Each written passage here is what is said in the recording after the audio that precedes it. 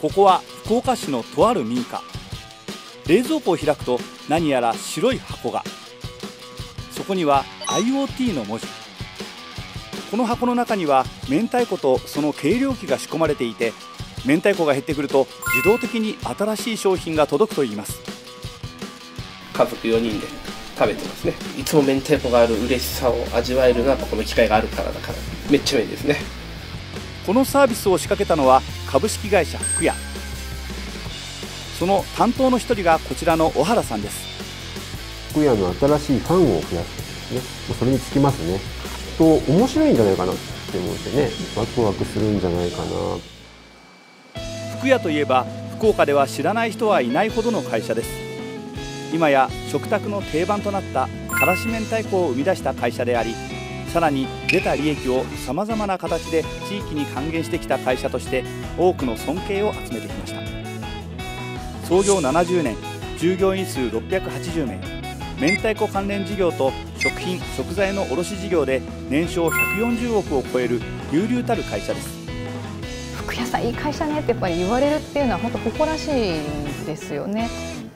しかしそんなふくやにも楽観視できない状況があります。長年明太子の売り上げの多くを占めてきたお中元やお歳暮の市場が近年どんどん縮小しており、それが明太子の売り上げを直撃しているのです。こうした危機感を受けてふくやは今、水面下で安定的な会社のイメージをかなぐり捨てて、まるでベンチャーのような数々の挑戦を仕掛けています。ある意味では先祖返りをするというか、ふくやがその安定企業っていうのは違う見方だと思ってるんですよ。どちらかというとベンチャーだと。変わらないためには変わり続けないといけないと思っていて、使えるものは全部使ってやれることは全部やると。知られざる業界の舞台裏ドキュメント。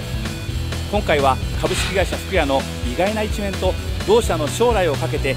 新しい時代を切り開こうとする社員たちの奮闘に迫ります。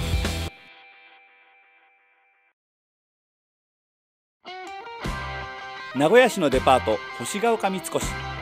こを訪れたのはふくやの新規卸事業家の内藤さんです。ふくやは創業以来明太子の直営販売にこだわり、卸売は一切行ってきませんでした。ところが2015年、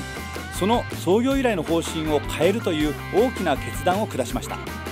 全国のスーパーやデパート向けに明太子の卸売を新ブランド福の屋を立ち上げてスタートしたのです。本当に明太子しかなかったじゃないそうですね。明太子。本当に明太子しかなかったけれど、ちょうど昨年ぐらいからですよね。ゴロッと。うちでちょっと人気なサバゴロッと、鮭ゴロッと。知名度の高いふくやの屋号をあえて使わない挑戦。社員はどう受け止めているんでしょうか。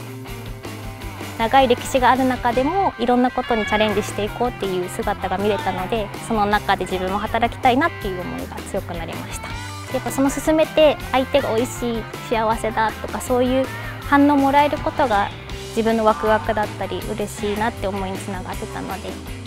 じゃあブランドって何だろうってまず社員さんにも考えてほしかったですし、ふくやという看板があるから売れているとか、ふくやという看板があるから扱ってもらえているということが、事実なんだと。じゃあそこで例えば商品が同じでも看板が変わるとすごく大変だというところを体感してほしかったということです。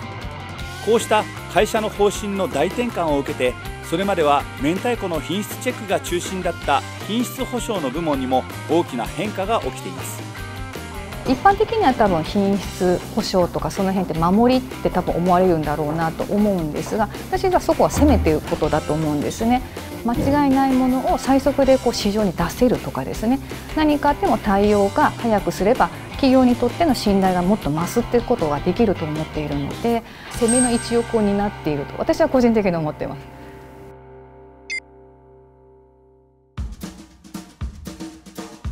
渡辺通りにあるイタリアンレストランピンサロマーナ。ここも実はふくやの挑戦の一つです。店長の松井さんは今、新しい食文化を作ろうというミッションを担当しています。女性の気になるところでいうとカロリーを抑えることができる。だいたい通常のピザだったら加水が7割とか6割とかで 80% 以上になるように作ってます。召し上がっていただいた時の消化の良さっていうのは非常にポイントになるかなと思ってます。イタリア発祥のピンサは小麦粉に大豆粉や米粉をブレンドしたピザに似た低カロリーヘルシーなメニューです。このピンサを日本国内に広めつつ、そのトッピングに明太子を使っていずれは日本からイタリアへ逆輸入をしたいと企んでいます。かつてからし明太子がそうだったようにゼロから食文化を作っていこうという挑戦、いわば70年前の創業者の挑戦を今の社員たちが再現しようというものです。社長から、明太子を世界に広げるっていう風な夢みたいなのをお話しいただいたので、もともと明太パスタとか明太を使ったピザとかが、日本では流行っている、だけどイタリア現地にはない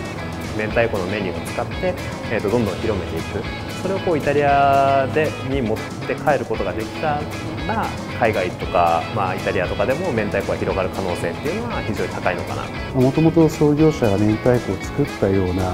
革新さというか、僕たちがいる時代でもう一つそういったものも作れて、福屋の社員さんも誇りに思うようなことを成し遂げたいと思います。新しい客層を獲得したい、そうした動きはこのピンサだけでなく福屋全社へ広がろうとしています。例えばアニメのイベントで社員がコスプレをして明太子を売るなんていうのは従来の福屋ではありえなかった動きといいます。アニメファンはきっとコスプレしてくる人も多いだろうから、福屋も しようとなりまして、山笠本当の格好で販売をするという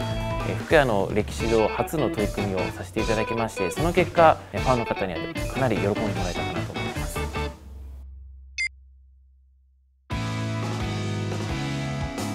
ところで福屋の合言葉の一つに ABC というものがあります。当たり前のことをバカみたいにちゃんとやる。福屋は70年間この言葉とともに丁寧な仕事で成長を続けてきました。しかし今福屋の ABC は意味の異なる新たな ABC へと生まれ変わろうとしています。新しいことにビビらずにチャレンジすると。何よりチャレンジをする人は必ず失敗するので、転んでも痛いんですけどね、もちろんすぐ立ち上がるという、現場で転んだ人間が私は一番偉いというふうな価値観を持ってますので、痛いのにまた走るというのは一番偉いですよね。自分の思いを会社を使って実現するというぐらい野望があった方が僕はいいなと思います。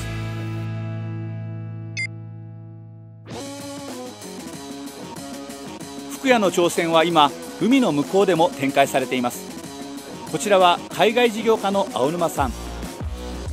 青沼さんたち海外事業家では2014年香港にレストランタララン屋を立ち上げ、明太子の文化を海外にまで広めようと挑戦中です。この日は福岡の本社と香港とでスカイプ会議のようです。ダレン君が最近、営業マンとして成長してくれてて、やばっ、すごい、放送例。しかしながら海外でのビジネス一筋縄ではいきません。例えば日本では馴染みのある明太子の見た目一つをとっても香港ではグロテスクと言われたといいます。それこそ明太子そのまま食べてもらった時はっていうやっぱ顔をするんですよ。ショックですよねこっちは美味しいと思って持ってってるんですけどね。明太子チャーハンを作って食べていただくと、あ、これ美味しいじゃんっていうようなリアクションに変わるんですよ。それはもう本当トライアンドエラーの気持ちで香港進出から6年、レストランは赤字と黒字とを行ったり来たりしながらも2019年になってようやく安定軌道に乗る兆しが見えてきました。ところがその矢先、現地で反政府デモが勃発。先行きが見えない不安定な状況のまま3ヶ月以上が経過してしまいました。こうした状況を受け、福屋では香港でのビジネスを食品流通のみに絞り、レストランは撤退するという大きな決断を下したのです。今回は国内で経験したことがないようなものすごいでっかい治安のリスクというのが出てきたと。ただそこを諦めずに今の状況に合わせてもう一回事業をデザインし直すという意味ではいい判断ができたんじゃないかなというふうには思っています。うまくいかないことの方が多いんですよね。10個打って1個当たったらいいかなぐらいの気持ちでやってはいるんですけど、何かしら新しいこととか何かを売っていこうということはそういうことなのかもしれないなとも思ってます。挫折をして乗り越えられた経験があるから、ちょっとやそっと挫折しても、乗り越えられるのかもしれないなっていうふうにはなってるのかもしれないです。挑み続けることの大切さ、それと同時に社員が安心して仕事をできる環境を作ること。今回は撤退という結果になりましたが、そうした経験でさえもふくやという組織においては次なる挑戦への布石として必ず未来に役立つと川原社長は語ります。そうですね、よく明太子の老舗メーカーみたいなことを紹介されるんですけど、やっぱりそこは私はそうではないと思ってますし、そう呼ばれた瞬間から多分進化が止まってしまうので、そう呼ばれないためには常に新しいことをやって、かつそこでやっぱり成功して成長していかなきゃいけないと、これまでの失敗を含めていろんなことをやってますし、やっぱその積み重ねが今のふくやというものを生んでますんで、もともとベンチャーですから、今でもベンチャーですよそうだと思ってます。